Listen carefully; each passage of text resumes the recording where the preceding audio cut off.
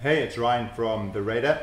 Today we're going to show you a new heater from Dyson. You might know Dyson from the vacuum cleaners. If you haven't ever seen a Dyson vacuum cleaner, get one. It'll be the last vacuum cleaner you ever get. Amazing products. This is a heater. Also can be a fan in summer, but we're going to look at its winter function. Best heater I've ever seen. Very cool. Be warned, hugely expensive. We'll get to that later. If you haven't got a girlfriend in winter though, this is your best companion you're going to get. Just turn him on. Very cool system. It has quite a mean sort of suction engine which pulls in the air over here, sucks it up. Then it's got these ceramic stones around the whole sort of oval shape over here. Heats up the air really quickly, 8 times quicker they reckon than any other heater, and then shoves the air out over this extremely specialized shape to get it most efficiently into the room and heat up that room quicker than any other heater does, so they say.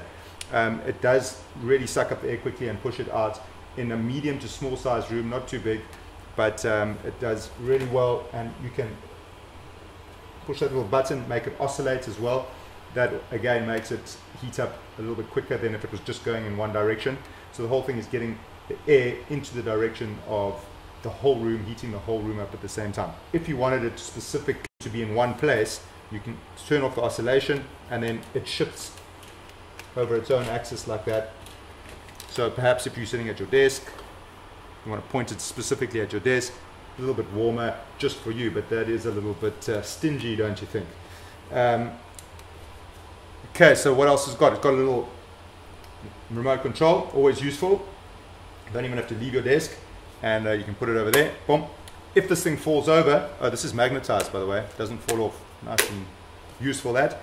If it falls over, automatically switches off, so no chance of fires or any of those dangers if you're a clumsy mucker like myself.